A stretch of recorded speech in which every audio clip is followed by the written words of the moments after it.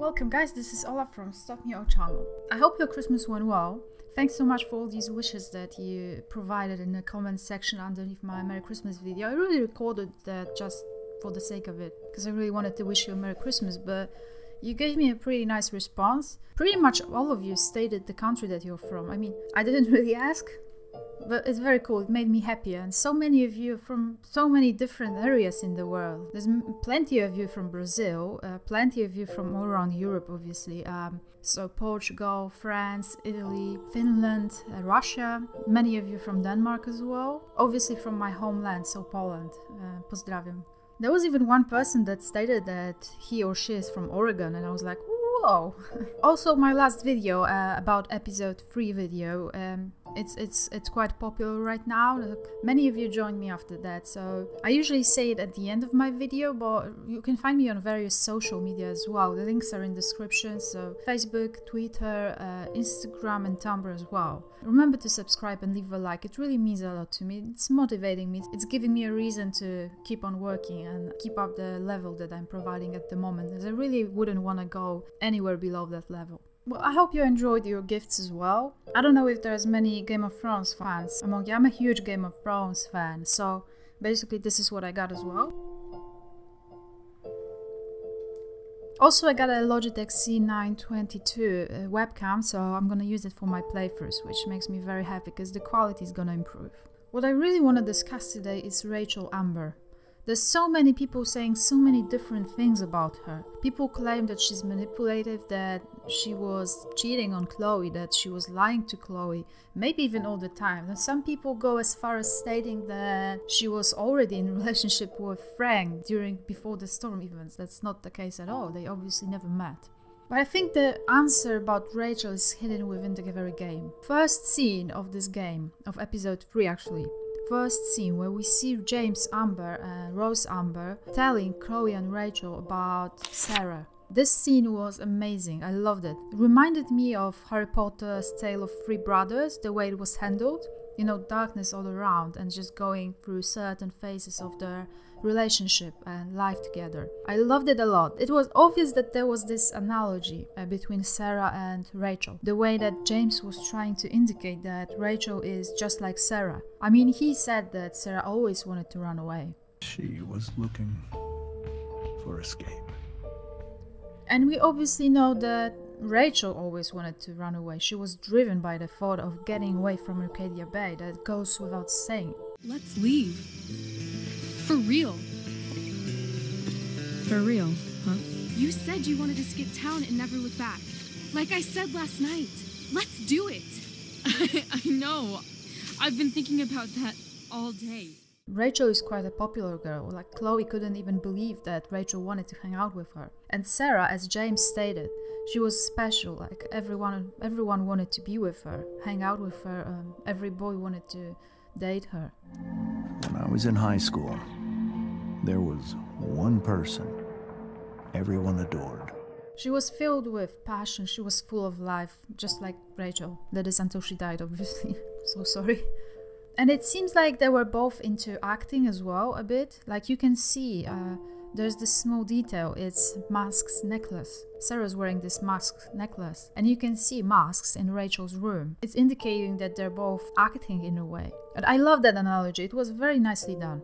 But the thing is, it was suggesting that Sarah was not a good person. That's what James said. He said that he was blinded by her. Being blind, it was a motive that reoccurred during the game. So we could see Chloe being told by William to be careful because of the fire. And we know that Rachel was fire. Fire was driven by her emotions. When Rachel was unconscious in the hospital, the big fire stopped, as the fireman stated in the corridor. It's been sort of indicated that Chloe needs to be careful with Rachel. That's why you need to be careful. But the thing is, based on that story, on James's story, we find out at the end of the game that James was basically lying. Sarah was not a bad person. She got lost. Being lost, being on drugs, getting addicted to anything, it's a weakness, but it doesn't mean that we're bad people. I mean, I think the easiest thing that we can do is judge someone. That's the easiest way out of every situation. But trying to understand someone, trying to walk in someone else's shoes, that's another level. So James was lying. Sarah was not a bad person. She got lost, but it doesn't mean that she's a bad person. And then Rachel. I strongly believe that Rachel is far from being a bad person. Very far. She is manipulative in parts. I believe that she tends to manipulate people to get what she wants, like, I don't know, a role in the play. She's acting pretty much often, maybe even all the time. But I do believe she was never acting with Chloe. I think Chloe was the one person that allowed Rachel to be who she is. There's so many people in Life is Strange game group stating that Rachel is bad, evil, Rachel cheated on Chloe, Rachel lied to Chloe, Rachel loved Frank, Rachel loved Jefferson, all that stuff. When we don't really know. Sure, we've seen some photos from Frank's RV, we've seen some letters, but it doesn't necessarily mean it's all true. You only get a piece of someone else's life in that period. Do you really consider that it's already enough to judge someone else? No, it's not. Basically what I think happened before the storm. Rachel obviously got involved with drugs. Regardless of the choice that we made, like if you decide to not tell Rachel about her mother, then she ends up believing that her mother never cared for her. This is someone that can trigger the drug addiction as well, and all that she knew about her mother was that she was a drug addict. So you can see there's a correlation there.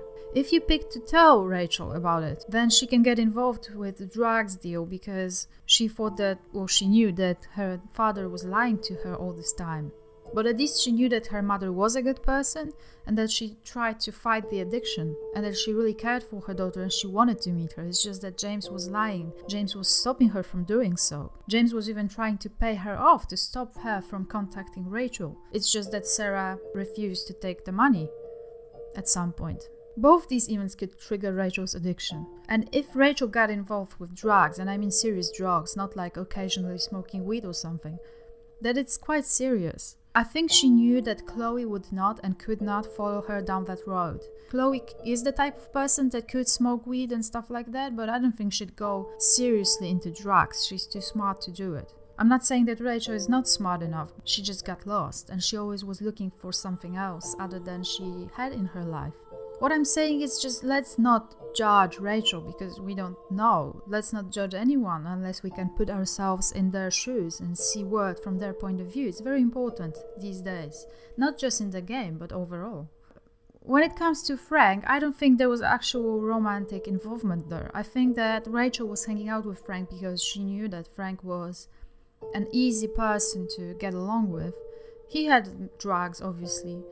He was easy and fun to be around. I'm sure there was some sort of romantic teasing involved, but I think that Rachel still cared for Chloe at this point. I mean, even Frank said that he felt threatened by Chloe. He said that in Life is Strange. So if he did feel threatened, I believe that anytime we feel threatened by someone, because we know that he or she is an actual threat. As Frank said, he would never win with Chloe. But what happened really is that I think Rachel and Chloe drifted apart because of the drugs, possibly.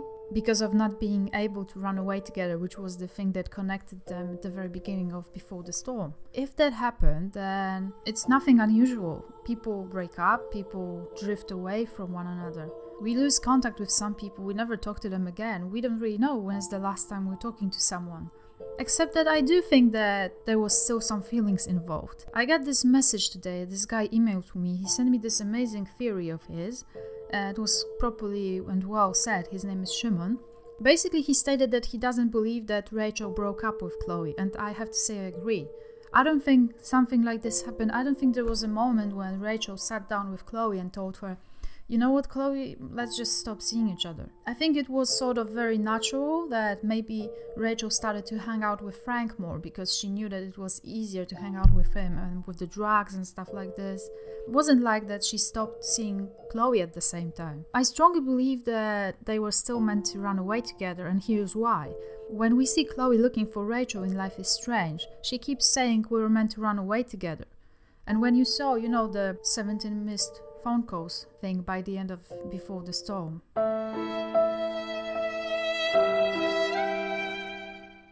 you know that they obviously were still in touch. It's like you don't often really want to run away with your ex. That's just not something that would happen. This is why I also think they never actually broke up. It's just that they drifted apart from each other, maybe for the time being. Maybe they cared less, maybe Rachel cared less. There's also Mr. Jefferson. It's harder to explain Mr. Jefferson, but it's like he was a photographer, she was a model actress. Obviously he promised her a better world and she probably bought it. She probably wanted to go someplace and be someone else. Hence the letter that she wrote to Chloe. Maybe I'm being in denial, maybe I'm just looking for approval for my own theory. I just believe that Rachel still cared for Chloe, even though Mr. Jefferson showed up. So like I said, we don't know what happened between Life is Strange and Life is Strange Before the Storm. I discussed this in my Amber Price Fit video. We only see little glimpses of someone else's life, and it's very easy to make poor judgment and say that she cheated, say that she was manipulative, when in fact we don't really know. Maybe she was doing this for the sake of Chloe, maybe she was hanging out with Frank because Chloe had a debt with Frank, maybe she wanted to get some money out of him or drugs. Mr. Jefferson, that's another deal. I mean, he probably promised her a vision of going away from Arcadia Bay, and we know that that's the single thing that Rachel wanted the most. But it's like, I still believe that she's an amazing person. I really would love her to be still alive.